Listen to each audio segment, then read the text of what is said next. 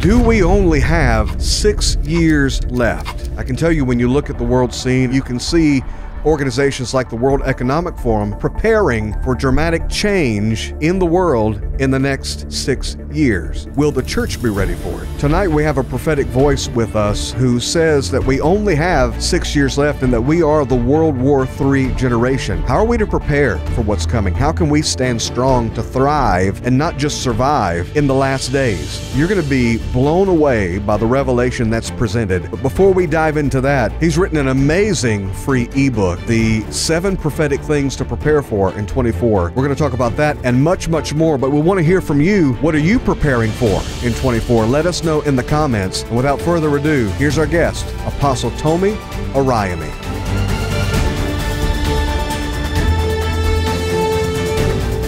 Apostle Tomi, thank you so much for joining us on Encounter today. Thank you for having me, Alan. It's a pleasure to be with you. Well, it's been such a joy for me, as I was mentioning to you earlier, to dig into the mission, the vision, the message that God has given you recently, and to dive into your materials. And again, we're going to provide the links for all of the Prophet's materials here below, so I want all of our audience to take advantage of that.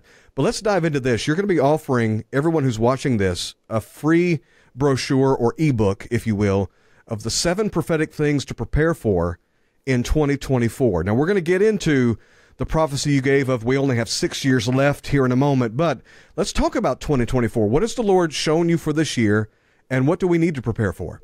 Sure. So the Lord really spoke to me about several things concerning 2024, and I put them all into I guess, a yearly prophetic video that I put out just to help people prepare, not just prophetically, but strategically as well, because I don't believe in the prophecy that's just there's no hope, there's doom, everything's bad. I believe that there's always a redemptive purpose in everything God says to us prophetically. So I'm always looking out more for strategy than I am for prophecy, or just as much, actually. Wow. Issachar's the tribe that knows times and seasons, but they also know what to do. And so, you know, I grow weary of prophetic that just tells us what's coming, but doesn't actually position us with strategy so we can take tangible steps to partner with the Lord for what's coming ahead. And so one of the things the Lord began to speak to me about 2024 was it was going to be a season of the days of Noah. And we were really heading into that time where, you know, the Bible says that the end times will be like the days of Noah. And in the days of Noah, what you had was, the Bible says, violence was there and corruption was there. And so with it seems like corruption and violence are binary paired. So the more corruption you have, the more violence increases. And so that word violence is a really interesting word in the Hebrew. It's the Hebrew word Hamas. And so it's not just a tribal term. Hamas means violence in the Hebrew. But it's interesting how corruption brings about that Hamas. And so I said to the Lord, what are you looking for in the midst of a rise in corruption or a rise in violence? He said, I'm looking for the preachers of righteousness. I'm looking for the uncompromising, incorruptible, can't be bought kind of movements in the earth, that their voices are not for sale to AstraZeneca, Democrat, Republican, that their voices are only owned by the Lord. And, you know, our ministry is called RIG, which stands for Restoring Issachar's Generation. And when you look at Issachar, their name, even though they're a prophetic tribe, their name doesn't mean prophetic. Their name actually means to hire for money. That's what Issachar actually means. And so you look at that term and you go, why would God put P-R-O-F-I-T next to P-R-O-P-H-E-T? Why would he align money with the prophetic tribe? God has no issue with prophets being honored financially. He has no issue with that. We see that throughout Scripture.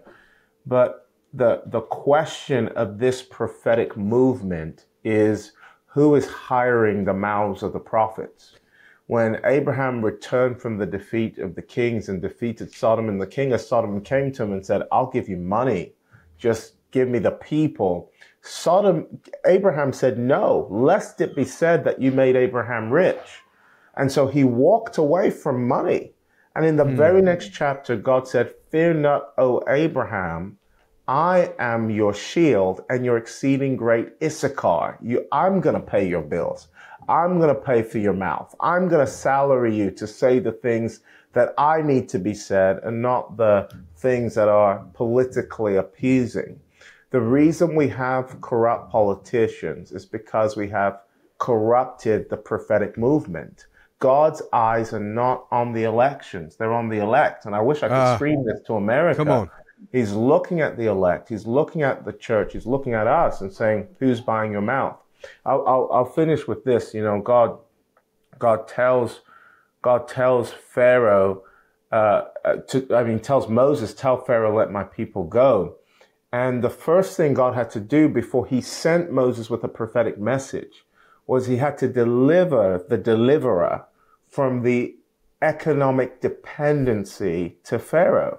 Because you can't tell Pharaoh, "Let my people go," and be on his payroll at the same time. You have to decide who's going to feed you. And for us, the prophets or the prophetic people, which I believe we're all prophetic people according to Acts 2, and the scripture says, "My sheep hear my voice," and John 10:27, I believe that the desire of God is actually to shift us out of places where our mouths may be held ransom by our salary, our 9-to-5 job, you know, because some people are nurses, but they're called to speak. But it's like, well, if I speak, I'm going to lose my job. And so that's a kind of being bought.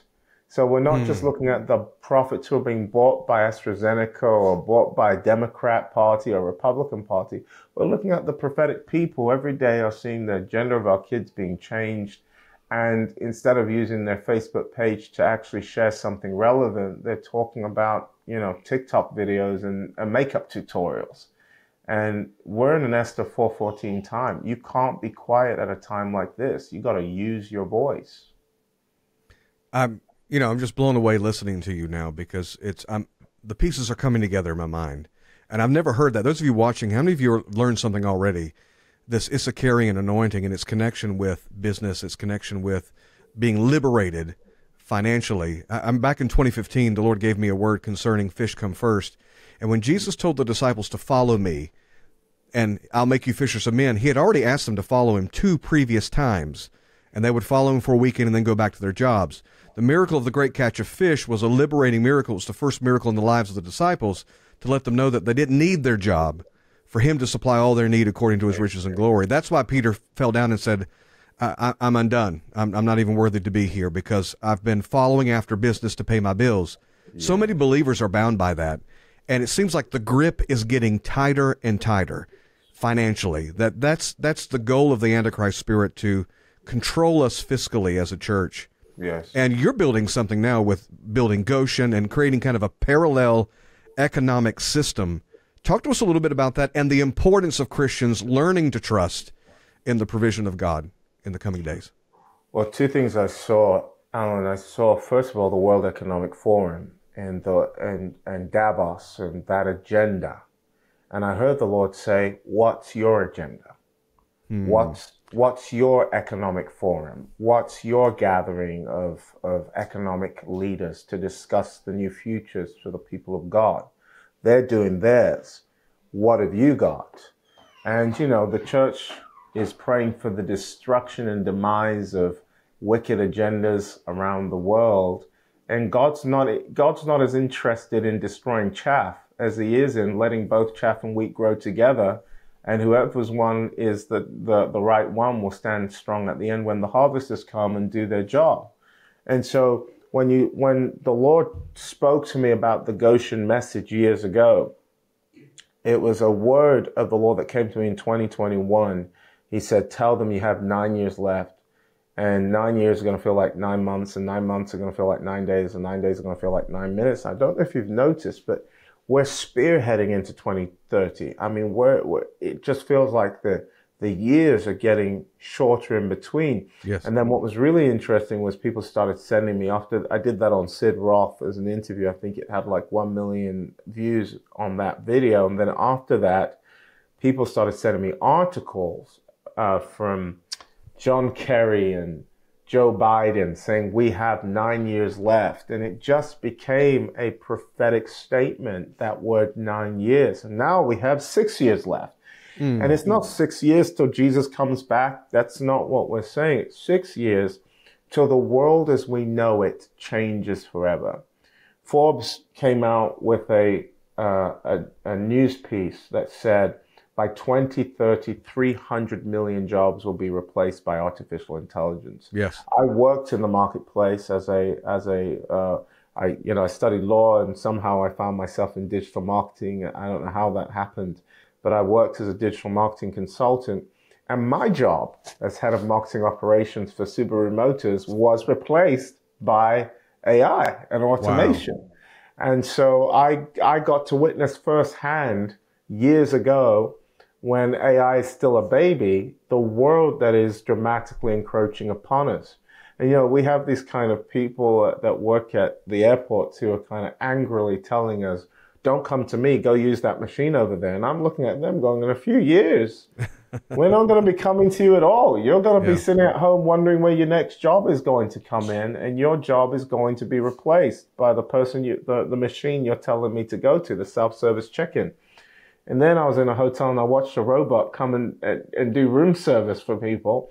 And I'm thinking, wow, okay, we are coming into that world. And of course, the big television screen made by Apple that people are now wearing on their faces in buses and public transport is just letting you know that we are heading into a new normal, a new normal. I mean, we've already been in a new normal for a while, but now we're heading into what the Lord calls a new normal.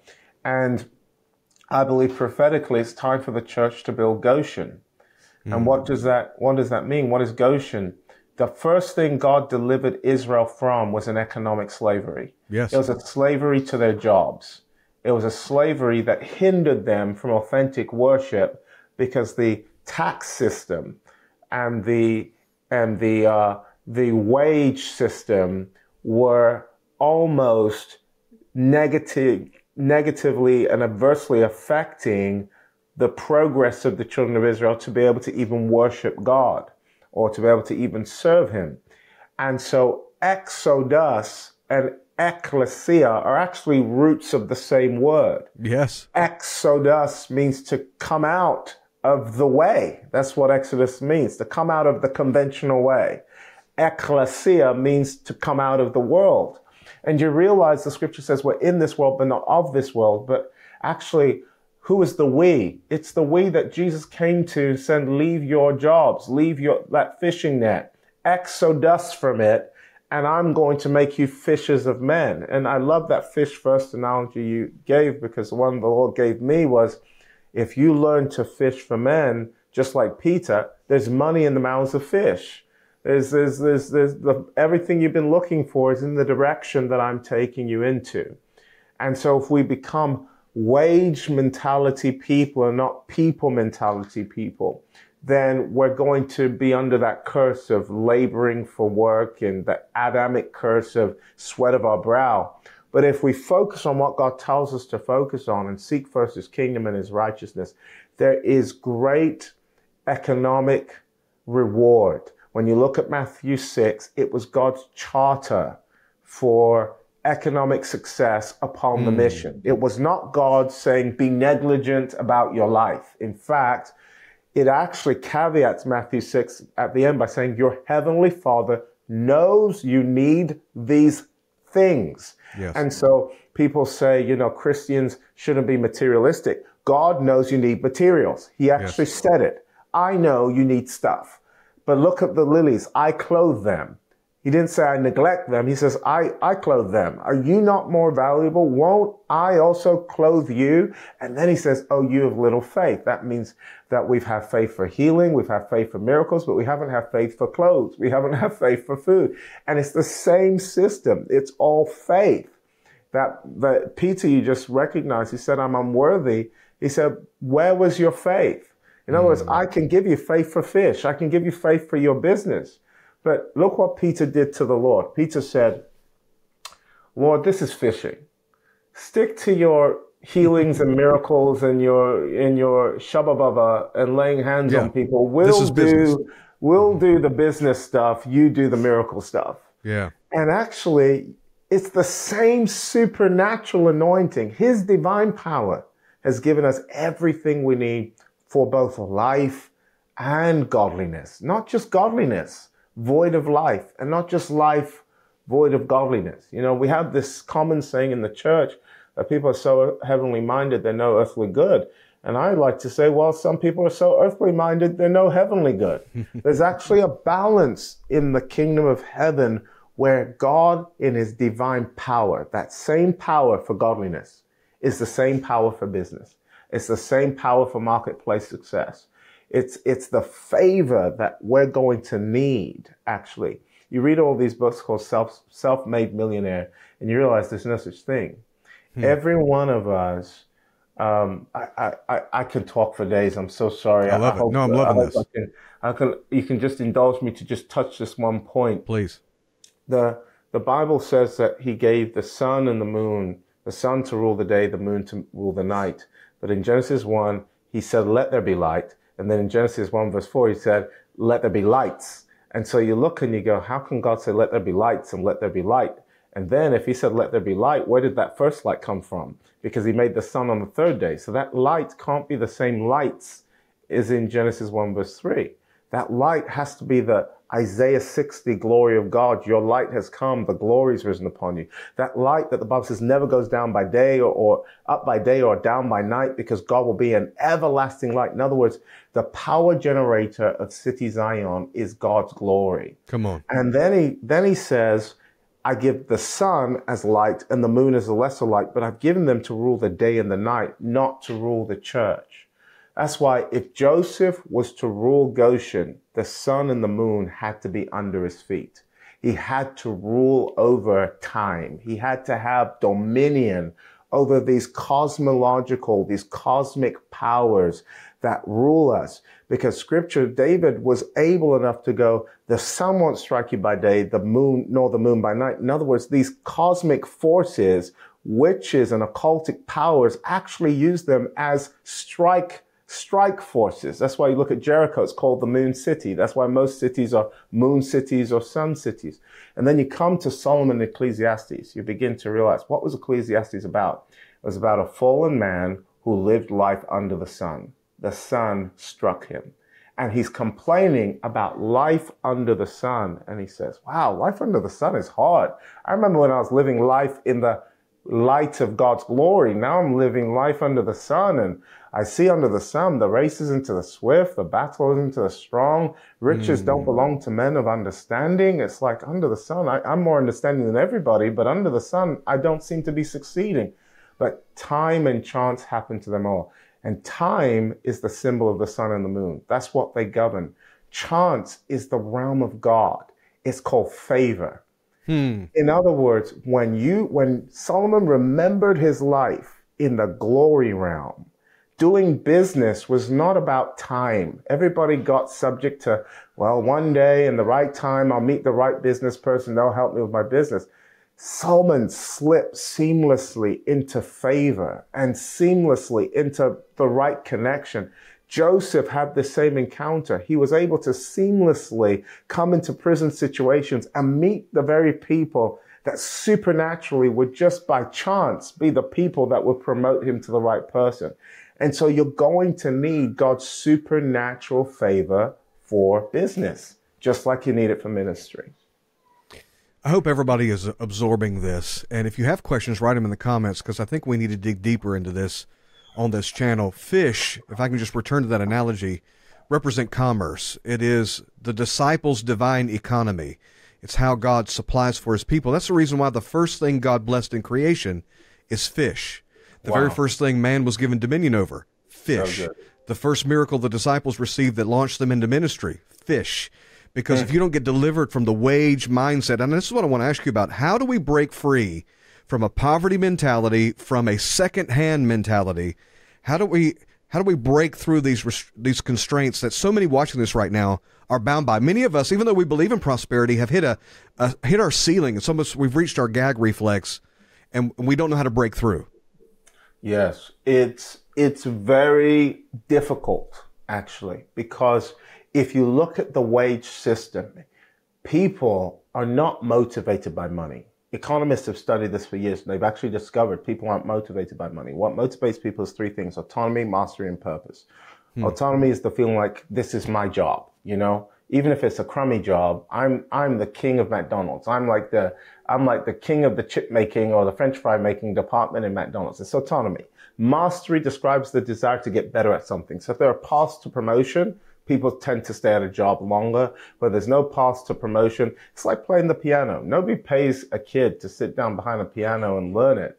They do it because they want to get better at it. So you discover these conditioning mechanisms, and then purpose, a feeling of meaning behind companies. That's why most of the best companies have a spirit behind their organization, a message. And so companies have capitalized on this to create a feeling of, if you keep running this rat race, you're going to get promoted one day. You're going to just keep running. You're going to get purpose. You're going to get mastery. You're going to do all of that there. And it takes us a long time to realize that just like a dog can never have good character, it can only be trained and modify its behavior through conditioning. You know, you click a thing, the dog sits. You click a thing, the dog runs. You blow a whistle, the dog comes. You give him a treat, he's conditioned. The salary, I love what my brother said one day in a business talk. He said, your salary is the bribe men pay you to forget about your destiny. Oh my goodness. Say that again. Your salary is the bribe men pay you to forget about your destiny. Wow. And so you realize we're all being bribed out of what we're called to do. Thank God for the people who, what they're called to do in their job are the same thing. But majority of us in the marketplace world, we're being bribed every day out of our purpose by the need to be conditioned into these treats. And these treats aren't big. It's like $1,500 average salary for come and work, and you're working 9 to 5, 9 to 6, sometimes night shifts. But it's the conditioning of predictability that at the end of the month, I'm going to get a paycheck. It's psychology that we've got to break people out of, the damaged psyche of the Egyptian principality. I'm not talking about Egypt as a country. It's a wonderful country. I'm talking about the Egyptian principality. Egypt in the Hebrew is the Hebrew word mitzrayim, which means to set a limit or a boundary or to confine. That's what it means. And so it's a principality we're speaking about that basically tells people, we're going to pay you at the end of every month, leeks and onions. What makes these slaves who are promised freedom, they leave with silver and gold, they bankrupt Egypt, take the whole GDP of Egypt in one day upon slave shoulders, and they're leaving with silver and gold and wealth. What makes them say, I miss those leeks and onions? Yes. Wow. Predictability. It's that conditioning. Yeah. It takes one day to deliver them from Egypt, but 40 years to deliver Egypt from them. It's the conditioning of instant reward, instant gratification, the expectation of predictability. And so in order to break people free, you have to take them through a process called discipleship. It took Jesus 3 years to break these people. You saw them going back. And even when Jesus died, by the way, Peter said his first statement was not, I'm really crying over Jesus. Like, guys, I'm going fishing. I don't know about any of you, but I'm going back to fishing. And they all followed him back to fishing. That's why Jesus made those statements, lovest thou me more than this? Because it's like, how is it every time I leave you for a second, you're hopping back to that one thing? And so psychology, that brings us back. And it takes about 3 years, estimated, to break people out of that psychology and repurpose them and retrain them to think about life beyond that psychology. I got to stop right here and interrupt. I had no idea that the conversation was going to go in this direction and that it was going to be so amazing, the revelation about Goshen. The Goshen Marketplace Mentorship sounds like exactly what you need right now. So we're partnering with them to promote this. We want everyone to sign up and get mentored in this Goshen Marketplace Discipleship Program. It's unlike anything I've seen before. That's why we're standing behind it right now. Every single one of you needs to click this affiliate link in the description subscription and do it right now as you listen to the rest of this interview. You have 9 years, but 9 years will be as 9 months. 9 months will be as 9 minutes. The clock has now reversed. And before, where I put you in a count-up, you are now in a countdown. John Kerry is sounding the alarm, pronouncing that the world has only 9 years left to avert a climate catastrophe. 8 years left, the Lord says. 8 years for the new ecclesia. 8 years for a new world order. The Great Reset, how the push for global government and why 2030 is such a pivotal year for this sinister agenda. I am raising your 7-year Joseph plan. For 2030, only wealth will speak. The Great Reset is an idea to fundamentally restructure the global economy. 14 million jobs will disappear in the next 5 years as more companies adopt advanced technologies like artificial intelligence. 6 years left. 2023 has ended, and you now have 6 years left. Goshen was how they prepared for the famine on the horizon. They repositioned themselves in a place of financial favor, and that is the season we are now in today. It is time to build Goshen.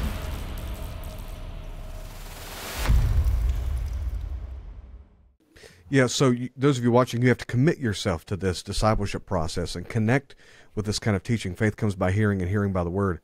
By the way, the first miracle Jesus did after his resurrection was a great catch of fish. And it wasn't to feed them. He already had fish on the shore. It was to fund their pursuit of him in the upper room. You can't have 120 people taking 10 days off unless there's provision there to care for them during those 10 days. So the great catch of fish helped prepare for Pentecost. So what are you doing? Now, you made this amazing statement. They have a World Economic Forum. Where is our economic forum? Where is our plan, our agenda? It seems like you're laying something out here. You're putting a business plan together. What are you doing to provide a challenge to that Antichrist system?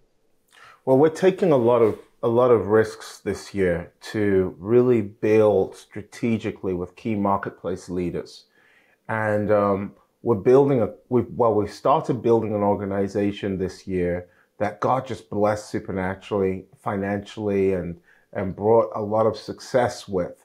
And part of it is actually information sharing in 5 different sectors. We're teaching people about land, farming, because I believe we have to go back to some kind of agrarian cultures and train people in ground to mouth produce and actually supernatural farming, because I believe God's going to bless the land that belongs to the body of Christ. I believe we have to go back to housing and assets. The Lord spoke to me clearly, and he said, Tomi, I don't want you to think about being rich. I don't want you to think about being wealthy. I want you to go back to my original mandate. And I said, what is that? He said, dominion.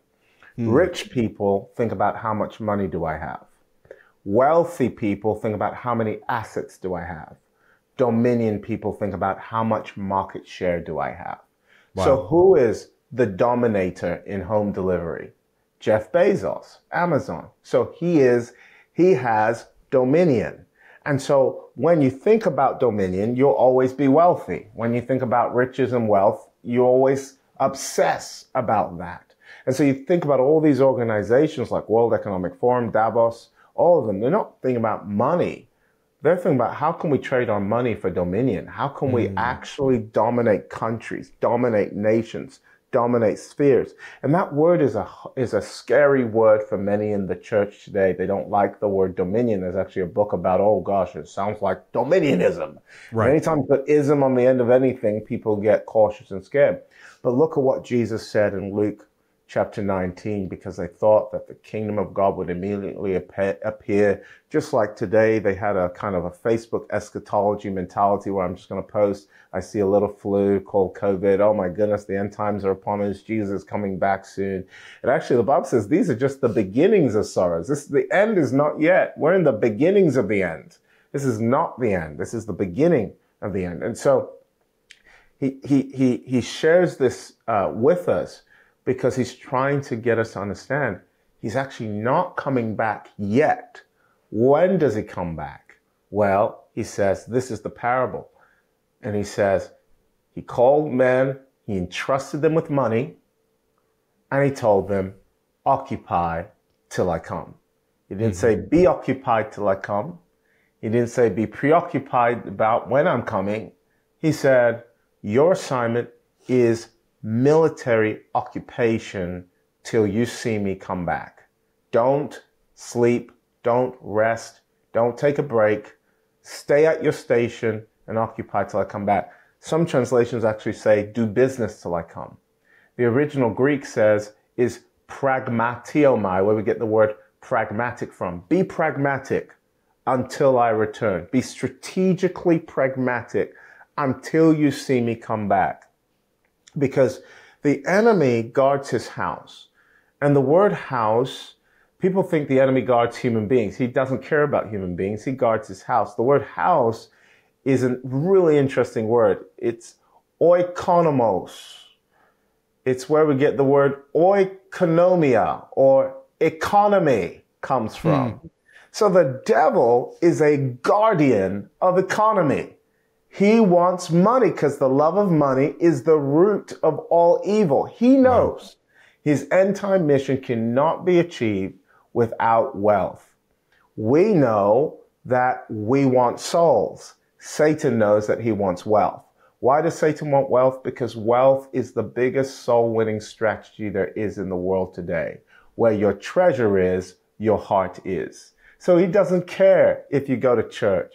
He just needs you to make sure you're at work on Monday and that church is an option on Sunday because your boss needs you. And God knows you can't serve both God and mammon. So Satan uses the strategy of wealth to win souls. And we're still using the strategy of come to Christ, your life will be better. And actually, we actually need a wealth transfer to perpetrate a soul transfer. Because a wealth transfer will transfer hearts back to the church. That's why Isaiah 61 says, arise and shine. Isaiah 61 says, the Spirit of God is upon me because the Lord has anointed me. The church for years has been used to the anointing, but we haven't been used to the glory. The anointing, if you underline it, it brings victims. Everyone's a victim. The poor, the blind, the afflicted, the brokenhearted, the depressed, the heavy. Every one of them is a victim. Isaiah 60, every one of them is a victor. Kings are coming. Princes are coming. Instead of their bronze, they're bringing silver. Instead of their silver, they're bringing gold to fill my house with glory. And then many will come from afar. Sons and daughters will come from afar. And they'll say, let us go to the house of the Lord. And your gates will never be shut. Why? Because a wealth transfer is actually a soul transfer. And we're going to see the biggest transfer of wealth back to the church before Jesus returns than we have ever seen in our life. And the religious spirit is going to be, oh, this is materialistic. This is terrible. This is horrible. It's nothing worse than crying for a billion soul harvest without a billion soul resource. There's nothing worse than asking God, send us a billion souls. And God's like, okay, you got all this vision. Who's going to finance the billion soul harvest? We don't talk enough about the ministers who ministered to Jesus with their resources. The woman who followed Jesus in ministry. And the Bible says, and they ministered to him with their resources and provided for all his needs. Jesus had ministry needs, and wealthy women provided for his ministry. Apostle Paul had a matron called Phoebe, who was able to finance his ministry. In one offering in the book of Acts, when Simon the sorcerer got caught out, that church in one offering raised the equivalent of $19 million in a single offering. Wow. And so the church needs to not get sheepish about resources and finances that we know deep down inside we actually need for the harvest that's coming. I want you to pray for us. We're going to continue the conversation about 2024. I'm so glad this conversation took an unexpected turn in that direction, because we need to build this parallel economy. We need to break people out of the Antichrist mentality. Cain attacked his brother over finances, over an offering. Judas had that Antichrist spirit, was controlling the purse. We know the Antichrist controls the economy. We've got to break the spirit of mammon off of individuals. By the way, I don't know if you know this, we've started our own coffee company, speaking of parallel economies. You like coffee? I love coffee, brother? I want to send you this. My first company was a coffee company, so that's this great. is the Wigglesworth blend. I don't know if you've had Wigglesworth coffee before. It'll awaken faith with the Wigglesworth blend, and then we also have the Azusa Street Mornings for a morning outpouring with William Seymour, so I'm going to send some of that to you. Those of you watching, if you'd like some Encounter Coffee, go to encountercoffee.com. As we were talking about that, I'm trying to think of ways and get with ministers who are building a parallel economy, and it's been amazing what the Lord is doing throughout the world. Would you pray for us very quickly that this poverty spirit would be broken and that we would receive a fresh glory for provision? Amen. Well, Lord, the poverty spirit comes with the religious spirit. And so, Father, we break every religious spirit. We break every assignment of the spirit of religion to hinder people from the very thing they need. You said in your word that they blocked people from entering and they themselves didn't enter. So, Father, I pray, break every spirit of poverty, every alignment with it. Lord, going back to the monastic era where we made vows to poverty, Father, we ask you right now, uproot those unrighteous foundations on the inside of us. But God, also break the other extreme where we've become so lascivious and so needy that, God, our income has been spent on our own luxurious pursuits and not the advancement of your kingdom. Father, we know you delight in the prosperity of your people. And I hear somebody saying, oh, this sounds like a prosperity message. Well, it's certainly not a poverty message. So, Father, we break that spirit of religion that is assigned to see prosperity as a wicked thing when it's the only thing that brings you great pleasure and delight. Father, you didn't put Adam and Eve in a famine land. You put them in a garden of delight. Bring us to that delightful place, that pleasant places, those pleasant boundaries. In Jesus' name, amen. Amen. Amen. Come on, y'all. If y'all receive that, write amen in the comments. What a timely word that we need in the body of Christ. I want to keep this conversation going over at encountertoday.com. Those of you who are watching, we're going to keep talking about 2024 and what's coming, but this free ebook that he's made available to you, the link is in the description. 7 prophetic things to prepare for in 2024. Take advantage of it. Click it. Read it right now. The link is in the description. We're going to keep talking about this. You've had a lot to say, particularly about aliens in the book of Enoch, about what's coming in 2030. I'm releasing a book this month about aliens, AI, and the Antichrist. And so I want to pick your brain on this a little bit. So ladies and gentlemen, if you'd like to join us over there, become a premium member at encountertoday.com. The first month is only $1. We're just trying to get the riffraff out of the way so we can have uncensored conversations. Again, that's encountertoday.com. Prophet Tomi, thank you so much for being with us. Thank you for having me. It's been a joy. All right, we're heading over to encountertoday.com. We'll see you there.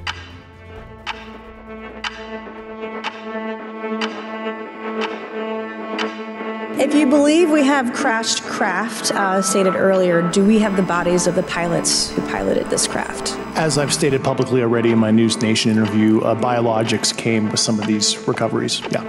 Were they, I guess, human or non-human biologics? He asked me point blank, have you read your Bible lately? And I said, well, sir, I think I know what it says. And he said, well, then you would know that these things are demonic.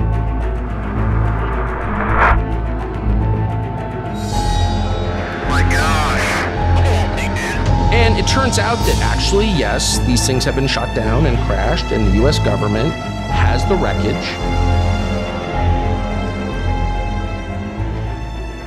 There's just no question that some of the reports seem to tell of the sort of thing that you find in poltergeist phenomena. I mean, with artificial intelligence, we are summoning the demon.